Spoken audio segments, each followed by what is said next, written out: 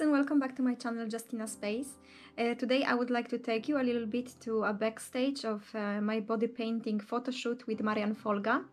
It's an amazing, incredible artist, championship of body painting. He's a graphic designer, photographer. He's also a director of dance theater, and you can find out more about him in the video below. So this year I really want to a little bit get out of my comfort zone, try new things, experience new things. Soon I'm gonna be 30 years old in May, so I kind of feel like a deadline. I don't know, it's a weird feeling, but I feel like there is some deadline in my life and I should do as much as possible during this year.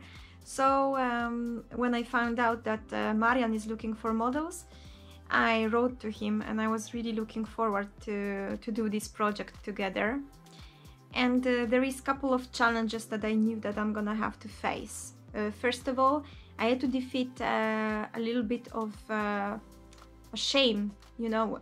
It's not easy to take off your clothes and stand naked in front of the other person, but you know, it was a very professional environment and I didn't even feel that I'm naked, to be honest. So the first fear was gone, completely gone. It was very interesting experience to stand naked in front of somebody and being painted. But there was more people around me and I really felt that I'm just like a tool, like a canvas, kind of. And that helped me to defeat this first fear. The other challenge was a time frame, let's say. The project like that, it's very time consuming, so you need to be patient and you need to be kind of strong, because the painting process took around 10 hours and then the photo shoot took 3 hours.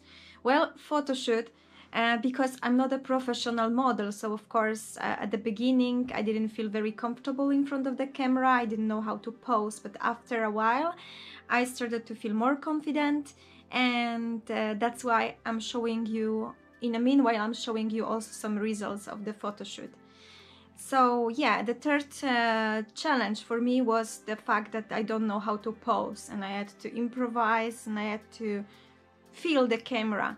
So I think I did pretty well, to be honest, with my lack of experience. Another challenge was the position I was in, because of course at the beginning when I was painted in front of my body I could sit, but when the back of my body was being painted, then I had to stand for a couple of hours, and it was also a little bit cold because it's winter time. But all of that was really worth it, because I'm very proud of the final result. So guys, really, get out of your comfort zone, try new things. I'm not saying necessarily that you have to try this kind of stuff, but it's really worth to try new things in your life. I'm very proud of the final results of my pictures. I don't know, what do you think? Let me know in the comments.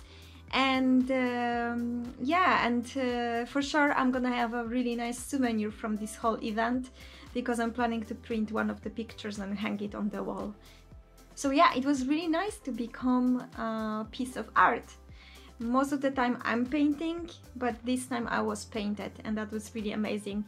Thank you, Marian, and I wish you all the best in your career. And see you guys next time. Bye bye.